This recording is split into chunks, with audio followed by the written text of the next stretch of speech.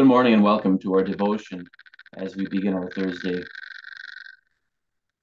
In the name of the Father, and of the Son, and of the Holy Spirit.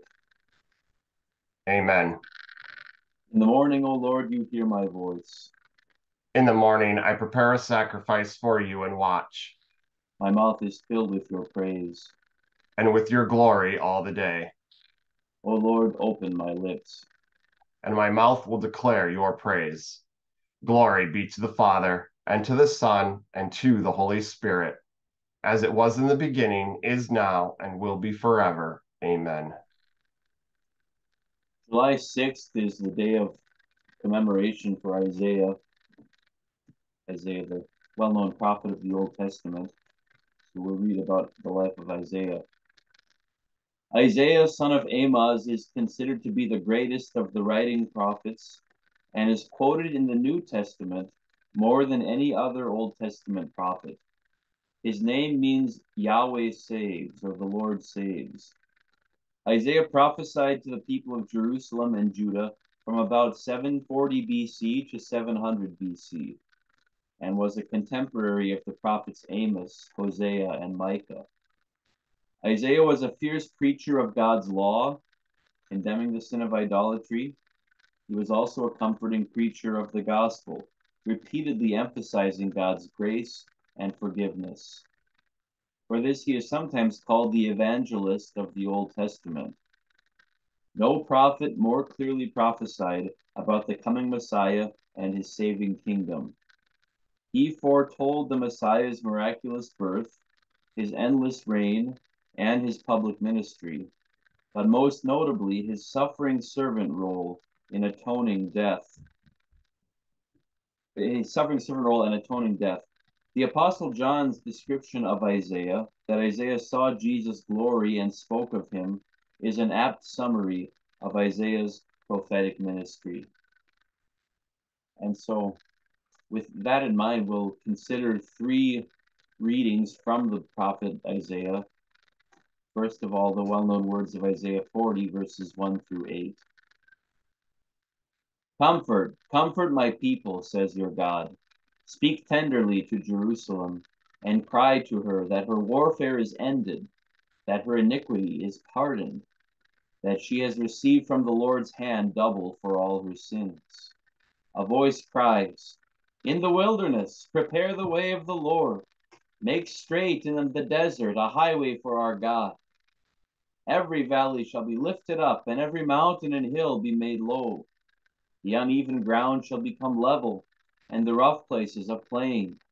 And the glory of the Lord shall be revealed, and all flesh shall see it together, for the mouth of the Lord has spoken. A voice says, cry. And I said, what shall I cry? All flesh is grass, and all its beauty is like the flower of the field. The grass withers, the flower fades when the breath of the Lord blows on it. Surely the people are grass.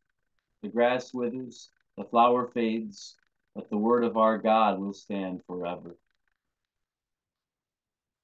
We'll consider also, we read about Jesus' role as the suffering servant, and we'll read about that from Isaiah 52:13 to 53:12. Behold, my servant shall act wisely. He shall be high and lifted up, and shall be exalted.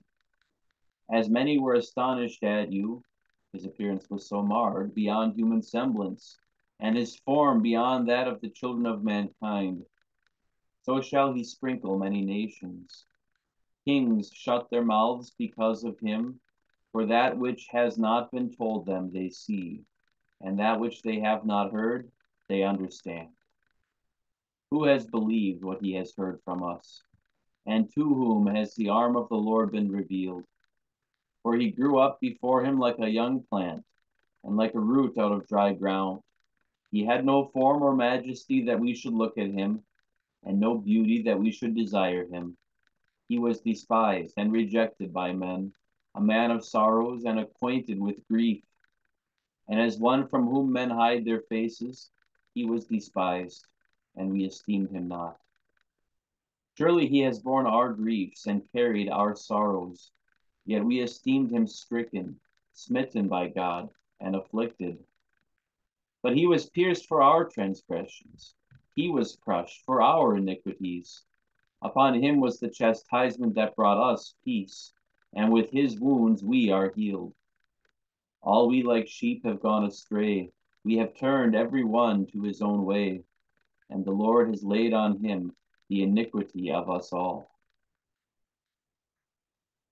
He was oppressed and he was afflicted, yet he opened not his mouth. Like a lamb that is led to the slaughter, and like a sheep that before its shearers is silent, so he opened not his mouth. By oppression and judgment he was taken away. And as for his generation, who considered that he was cut off out of the land of the living, stricken for the transgression of my people? And they made his grave with the wicked, and with a rich man in his death, although he had done no violence, and there was no deceit in his mouth. Yet it was the will of the Lord to crush him. He has put him to grief.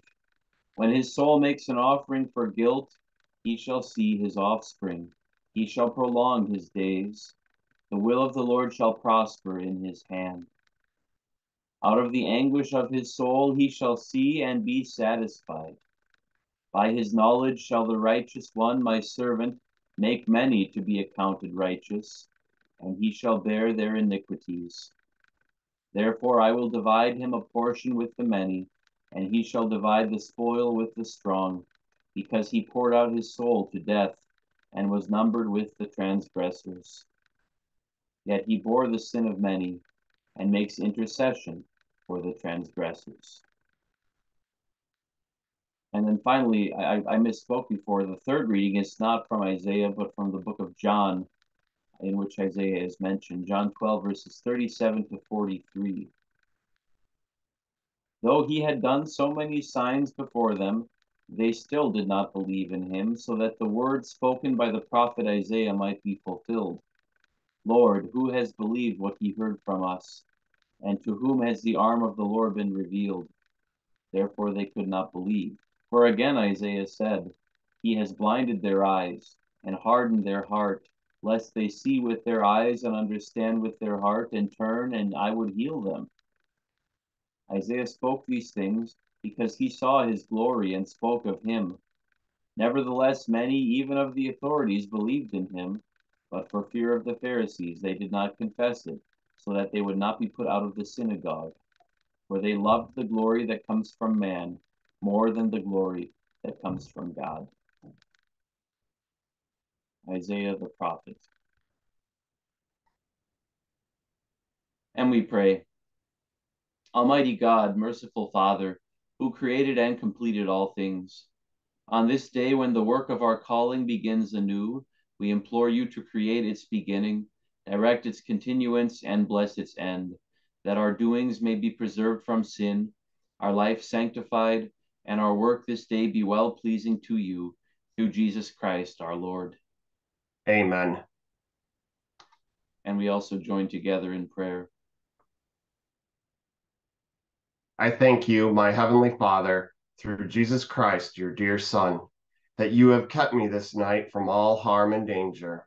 And I pray that you would keep me this day also from sin and every evil, that all my doings in life may please you. For into your hands I commend myself, my body and soul, and all things.